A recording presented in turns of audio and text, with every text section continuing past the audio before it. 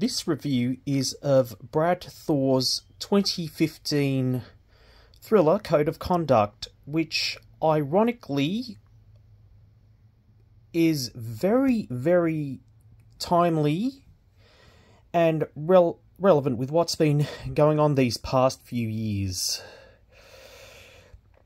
It starts off with Scott Harvath asked to do a favour and check on a doctor who's been working in the Congo. He discovers a chilling video footage of an entire village being wiped out, and a very deadly super virus which is spreading.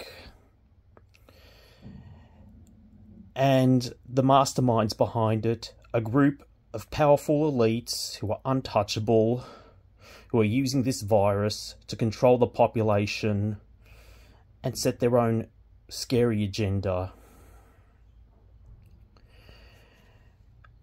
This, I found, was very fast-paced, easy to read, and it never really let up. Brad Thor made a plot that is frighteningly realistic, and who knows if it might actually be happening, and why he's still known as the King of Faction, even though this was published in 2015, but it's still one heck of a great read. There's a lot of great action and very unpredictable twists and turns that you won't see coming.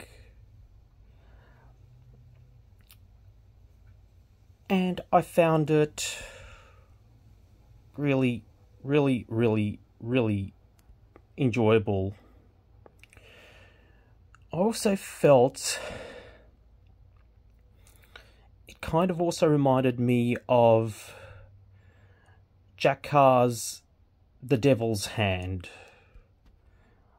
which, as far as I know, both I find are equally as enjoyable.